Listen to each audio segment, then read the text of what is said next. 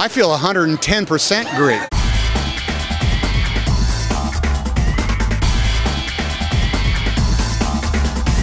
And another project you have with Mia Vardalos that you're writing, is that you're writing another movie with Mia Vardalos? It doesn't take place in Greece, but it's called Larry Crowne, and we're going to start making it in about 8 weeks. Mm-hmm. And would you like to tell us, there are some rumors in Greece that you may be the spokesperson, or they approach you to do some work with the Greek Ministry of Tourism, to be their honorary spokesperson. I just read that somewhere. I hear it from you. If you have your finger on the pulse of it, look, I think every Greek I've met is the spokesperson for the Greek Ministry of Tourism.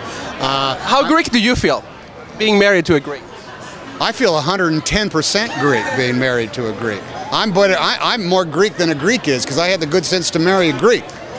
Some Greeks marry non-Greeks. Can you believe that? Is it hard to be married to a Greek? It's joyful being married to a Greek. Come on, it's fantastic.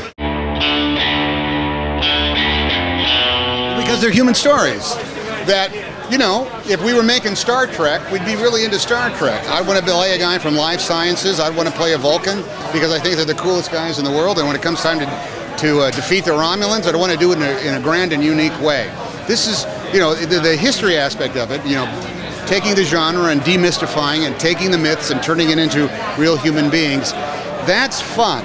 But what's important is that we make stories about guys who will make you think, geez, I wonder what I would do under the same circumstances. Oh, no, I'm going to tell you right now. It's from the best years of our lives. It's the moment when Frederick March walks into the apartment that he left at the beginning of the war. He was an infantryman, and his daughter recognizes him, and his son recognizes him, and he goes like this, and he turns, and Myrna Loy, his wife, senses his physical presence and turns around, and they have not seen each other probably for 3.5 years, and he came back alive. That's my favorite moment. Well, it's all a mystery to me. I wish I had powers of clairvoyance. We shoot for a degree of authenticity, and we shoot for a certain scope of the horizon. We hope to get. Look, I have to say it's beyond my imaginings.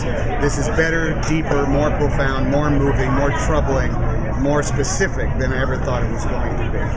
So we won the lottery as far as that.